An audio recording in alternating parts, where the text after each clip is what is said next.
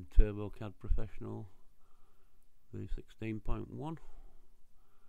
We've got the old Bulldog here up on the screen. I'm just going to show you a bit of the environments we can create for product visualization. Just going to pop up a graduated backdrop there.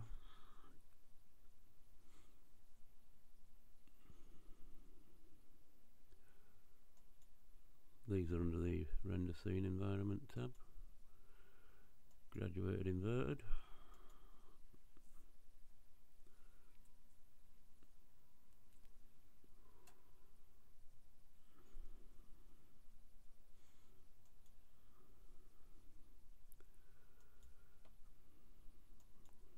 Clouds if you like.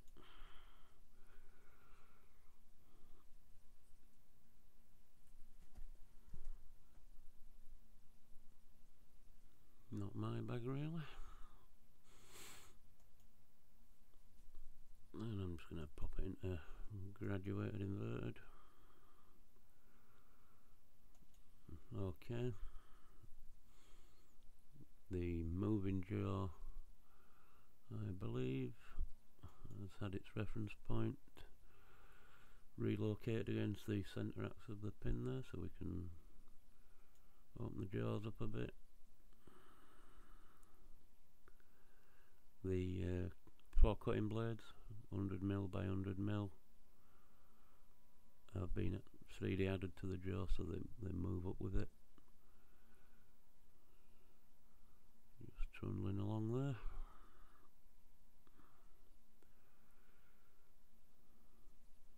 And I'm going to grab hold,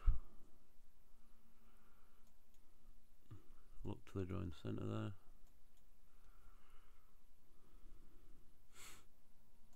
Just get a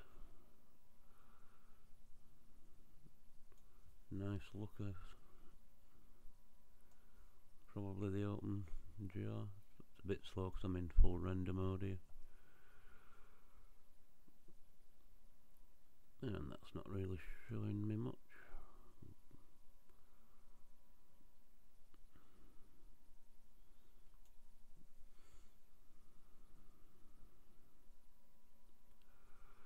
On the standard toolbar, I can just pop the full drawing into view.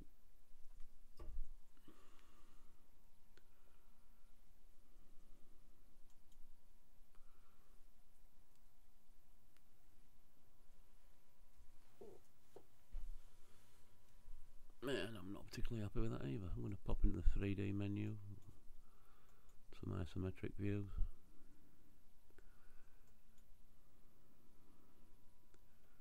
And what I'm going to do, it's a lot quicker doing this in wireframe and get somewhere close to a look we want.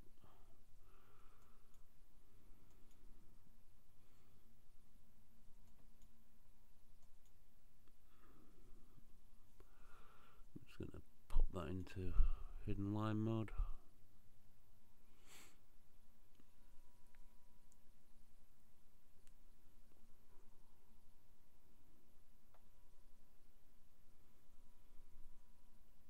I'm going to go for quality rendering there. Properties have already been set on this drawing, so it's like a blue steel.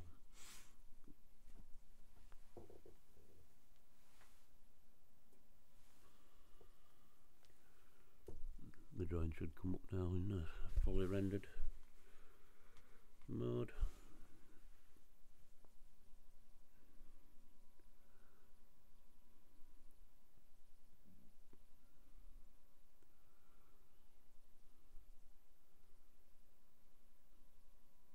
And I think that's not a bad look there. Where are we? Just go on the standard toolbar. Sorry. Options. Lost my way. Where am I? 3D.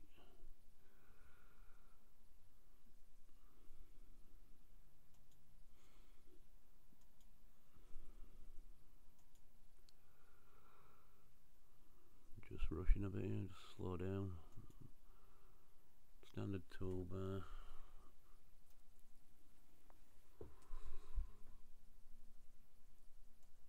And there it. I missed it. Create a view.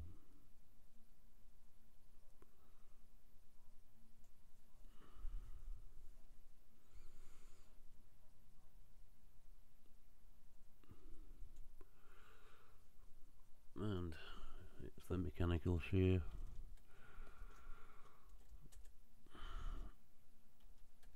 I'll just put ISO 1. Happy with that. Down here in paper space,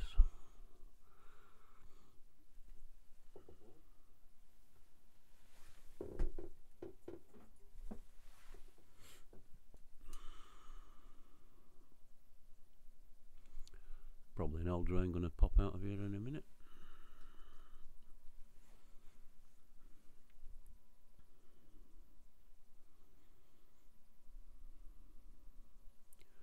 See down on the right there the progress.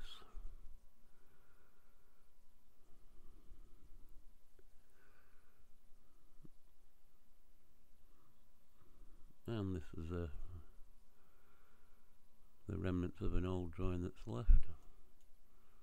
I think the last time we did this we had a problem selecting the drawing. Looks like straight in there. Drawing selected. Delete that. Pop into the box there. I'm going to insert a viewport from the top corner there. If you go down the screen it will automatically pop the drawing up higher. That's on the money there. Mechanical shear ISO 1 go to.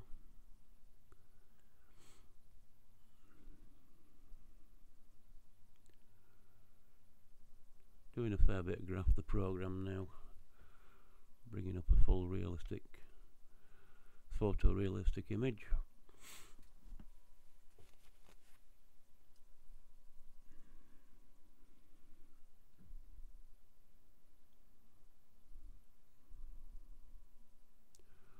Looks like I need to alter the URL and the updates check there.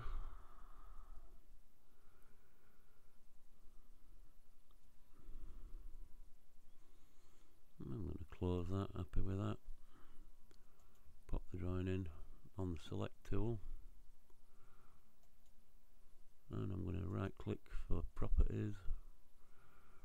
And I'm going to go for a quality rendering here.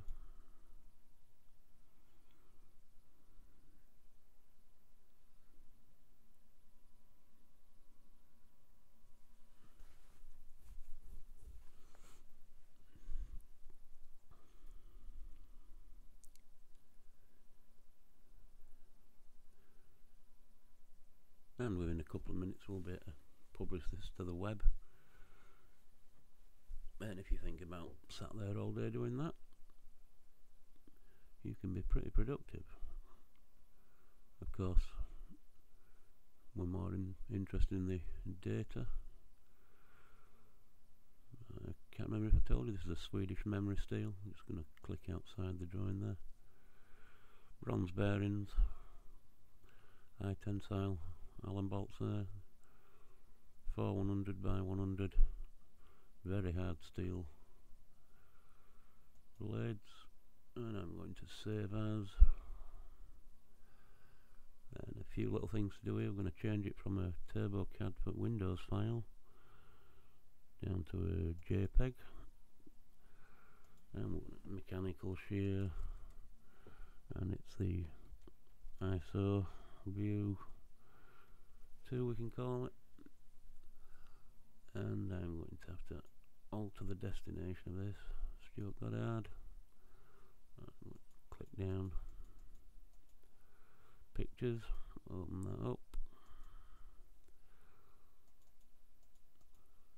And somewhere down here we'll have the old alligator shear open. And now I can just save the drawing there.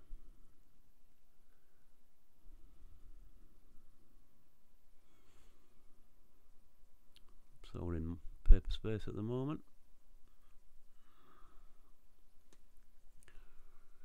Just wait while it's filed away.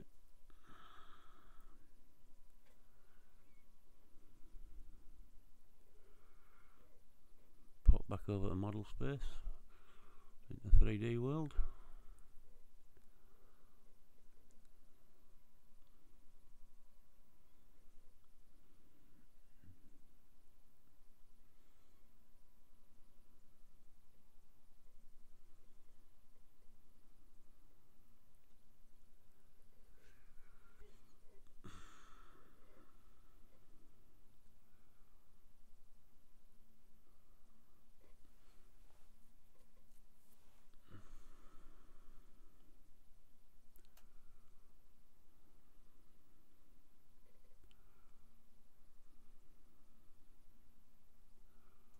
Pop into the 3D tab. Should have dropped this out of full rendering so the program isn't working so hard.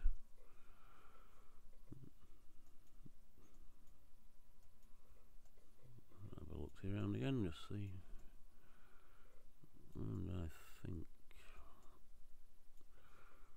I'm just going to pop that into hidden line.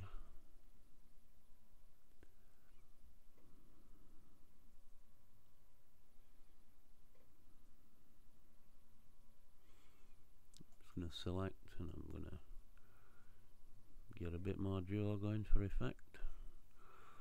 That's obviously way too far back, but I'll come back in a bit.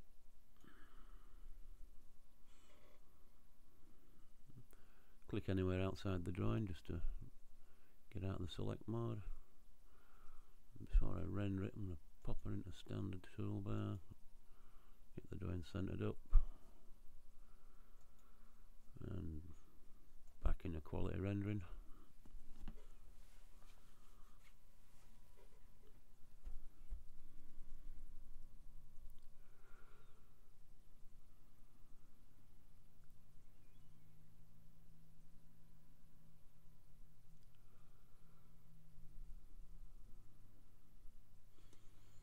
On the right here we can see some progress about to jump out at us, I think.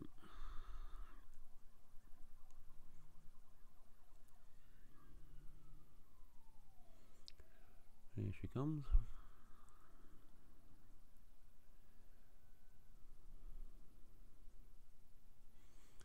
Well, that would be a good shot on its own, but render scene environment, graduated invert, let's have a look. Well, let's have a look what we got on the other backgrounds. Don't use them too much. Straightforward picture there. New York for the New Yorkers.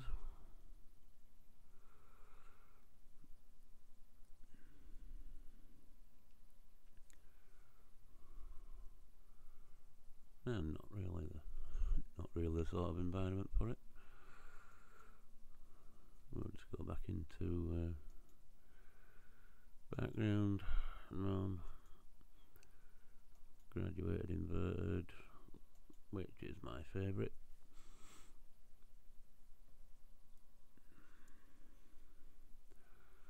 And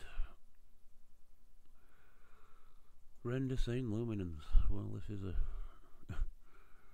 game on its own. I'm just going to go into the lights because that will take us a long time to go through.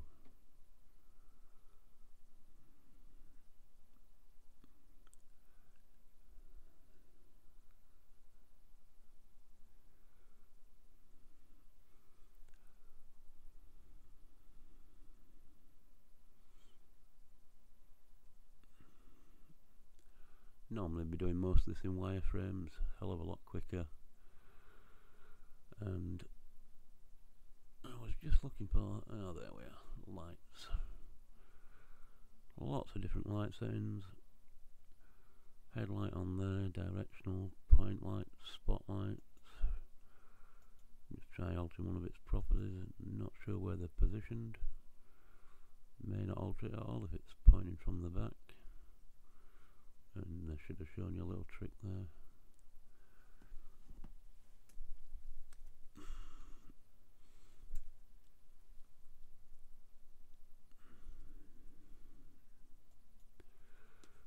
And we can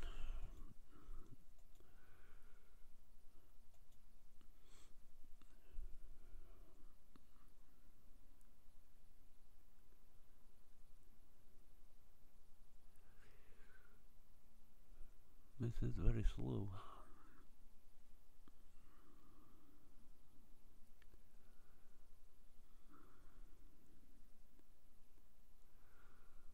And we can see just by turning them two on, we have a spot pointing down there somewhere.